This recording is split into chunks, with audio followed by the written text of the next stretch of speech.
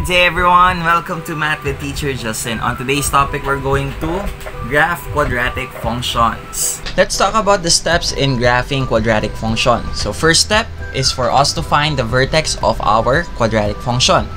Second step is to make a table of value. So in your table of value, make sure to include the vertex in your table of value. Step 3, assign the value of x and then solve for the value of y. Now I suggest, if you're going to assign values of x, make sure that it is close to the x-coordinate of your vertex.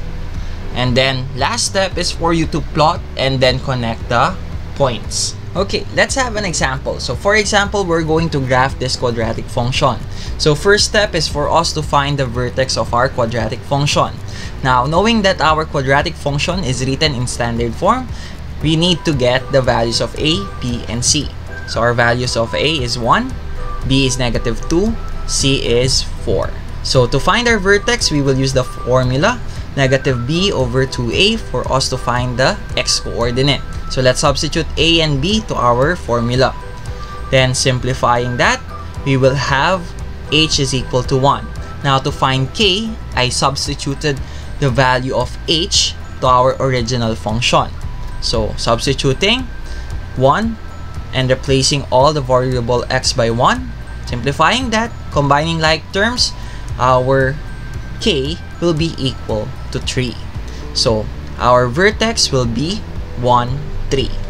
Now that we have our vertex, it's time for us to proceed to our next step. Second step is for us to make a table of value. So for our table of value, let's place our vertex in the middle. Okay, so we have 1, 3 as our vertex. Third step, let's assign the values of x and solve for the value of y. Third step is assign values of x and solve for the value of y.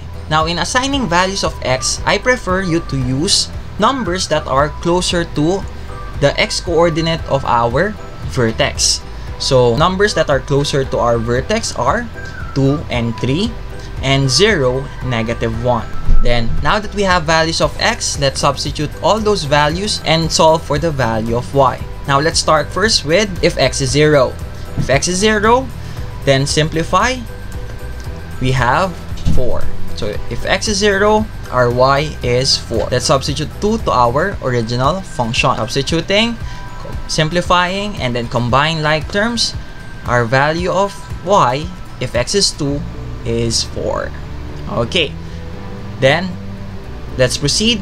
Let's substitute -1 to our original function.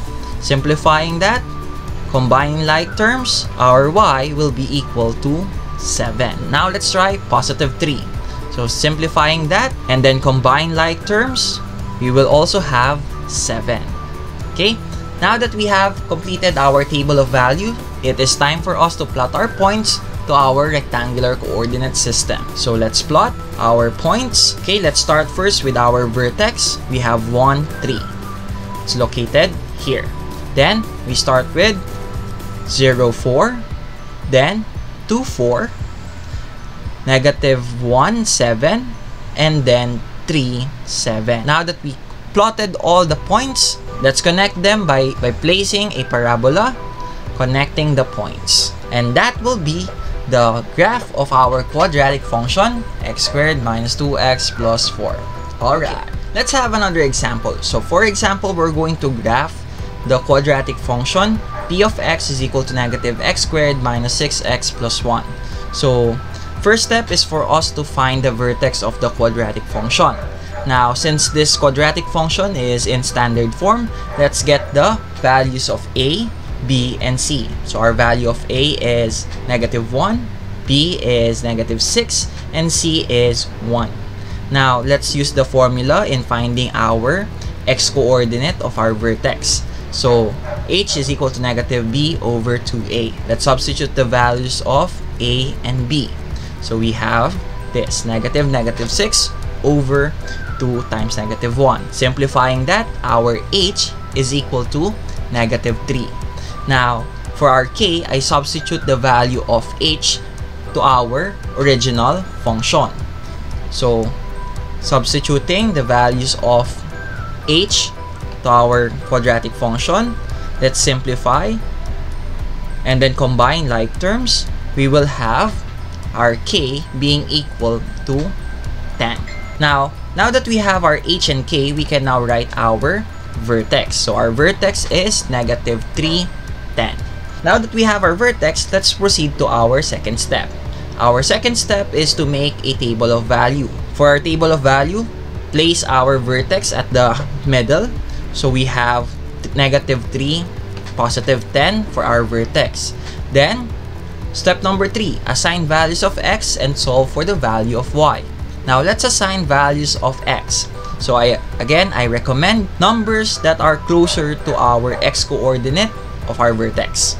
For our right side, we have negative 2, negative 1, and for our left side, we have negative 4, negative 5. Then, let's substitute the values of x to our original function. So let's have negative 4, then simplify.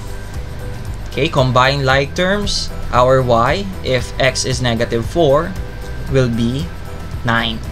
Okay, now let's try substituting negative 2 to our function. So let's substitute, then simplify, then combine like terms. Our answer will be also 9. And for our, then let's proceed to substituting negative 5. Substitute, and then simplify, and then combine like terms. We will have 6. And last one, let's substitute negative 1 to our original function. Simplify, combine like terms. We will have 6. Now that we completed our table of values, it is time for us to plot our points in our rectangular coordinate system. Okay, let's plot our points. So let's start first with our vertex, negative 3, 10. It's located here. Then negative 4, 9. And then negative 2, 9. And then negative 1, 6. And negative 5, 6.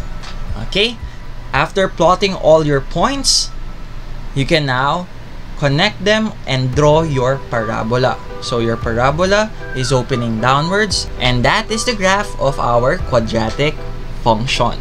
Alright, let's have an example. So for example, we're going to graph this quadratic function. So first step is for us to find the vertex of our quadratic function. Since this quadratic function is written in vertex form, we can now get our h and k by changing the sign of our h, positive 3, the opposite of that is negative 3, and then copying our k, which is negative 3. So our vertex is negative 3, negative 3. Now that we have our vertex, it's time for us to proceed to step 2. Make a table of value. So prepare our table of value and then place our vertex at the middle. So negative 3, negative 3. Step 3, we assign the values of x and solve for the value of y. Now let's assign values of x. Like I said, numbers that are closer to our x coordinate of our vertex. So negative 3, we have negative 2, negative 1, and negative 4, negative 5. Then let's substitute our values of x and solve for the value of y. So substitute negative 4 to our original function.